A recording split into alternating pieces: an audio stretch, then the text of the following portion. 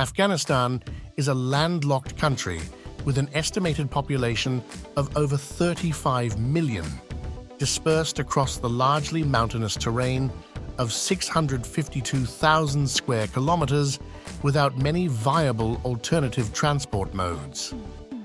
Roads are the principal means of transport serving 90% of Afghanistan's travel demand.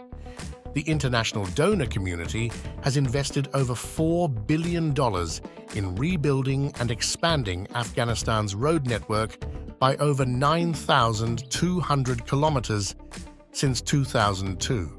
These investments were vital in reducing travel time by as much as 75% and transport costs by up to 40%. Despite the expanding network, road infrastructure remains underdeveloped. A significant portion of the strategic road network is unpaved, with major road links, essential for economic development, remain undeveloped. In addition, with the expansion of the network and the growing demand, new challenges came to bear. Lack of maintenance has reduced serviceability for a majority of roads, and the requirement to manage the network has become more demanding. In this video, we will delve into the compelling narrative of Afghanistan's pivotal infrastructure undertaking, the Yakawlang Highway of Dar-e-Suf. This initiative transcends mere road construction. It symbolizes the establishment of a robust economic and social nexus between the northern and southern regions of Afghanistan. Envision a roadway winding through the picturesque valleys of Samangan, leading to the verdant plains of Bamiyan province, traversing mountains, foothills, and lush expanses, all while fostering profound connections between diverse Afghan regions. It is not merely a road, it is a lifeline for the nation. As we navigate through this narrative, we will unveil the remarkable potential embedded in this project. Upon completion, it possesses the capability to bring prosperity to impoverished families in the region, laying the groundwork for trade development and national advancement. This project represents a dream on the verge of realization, promising to liberate these regions from their geographical constraints. Join us on this journey as we explore the concerns, aspirations, and expectations of the individuals directly affected by this initiative. We will also investigate the ripple effects this development could have on the Afghan economy. On January 9, 2017, Afghan Minister of Public Works Mahmoud Bali and China Road and Bridge Corporation's Vice Chairman Lu Shan signed a $205 million deal for the Dar-e-Suf and Yakawlang Road project. The initiative, witnessed by President Mohammad Ashraf Ghani, aimed to boost Afghan economic growth and connect provinces. The 178-kilometers road will link Dar-e-Suf in Samangan to Yakawlang in Bamiyan, passing through 37 villages. Part of the National North-South Corridor, the project's first phase from Mazar-e-Sharif to Yakawlang is complete. The road is expected to enhance connectivity, benefit local farmers, and facilitate the exploitation of a coal mine. Funding comes from the Asian Development Bank, with completion expected in 3.5 years. The asphalt work has already achieved a satisfactory completion rate, and as it winds through Dar-e-Suf and Yakawlang valleys, it holds the potential to uplift thousands of impoverished families. Economic experts anticipate that the completion of this road will bring prosperity and economic well-being to many households.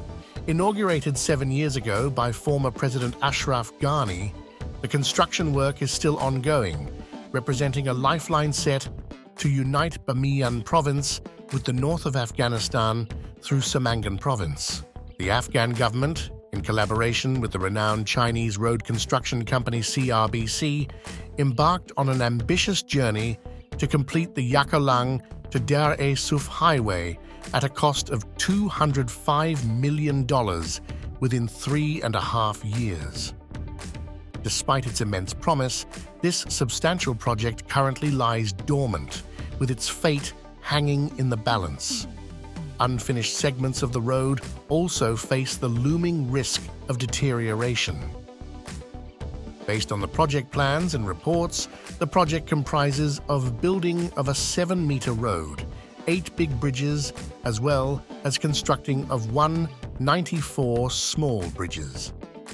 Yakawlang-Darah Isuf Road is a part of the North-South Corridor, which is going to be a short alternative route through central Afghanistan and will play an important role in economic growth, trade, tourism, and regional connectivity.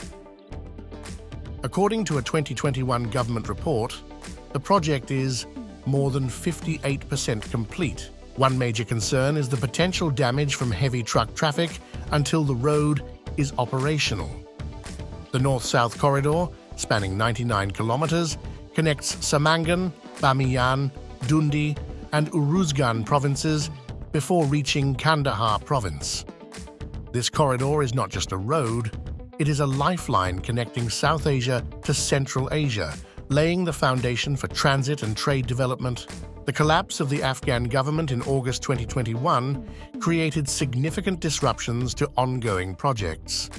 The sudden transition of power to the Taliban led to uncertainty and insecurity, causing delays and hindrances in project execution. International aid and financial support were re-evaluated, impacting funding for initiatives. The withdrawal of foreign personnel and expertise further impeded progress, leaving infrastructure and development projects in limbo. The volatile situation, coupled with administrative changes, logistical challenges, and shifting priorities, contributed to a state of flux, adversely affecting the continuity and timely completion of various projects across the country. As the construction of the Yakawlang-Darah Isuf Road has reached a standstill due to the suspension of funds from the Asian Development Bank, the situation is in a state of uncertainty.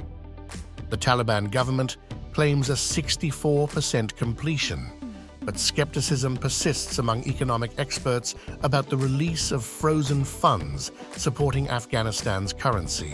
This project, if completed, holds the promise of revolutionizing transit and trade in Afghanistan, offering improved infrastructure, efficient transportation, and numerous job opportunities for local residents.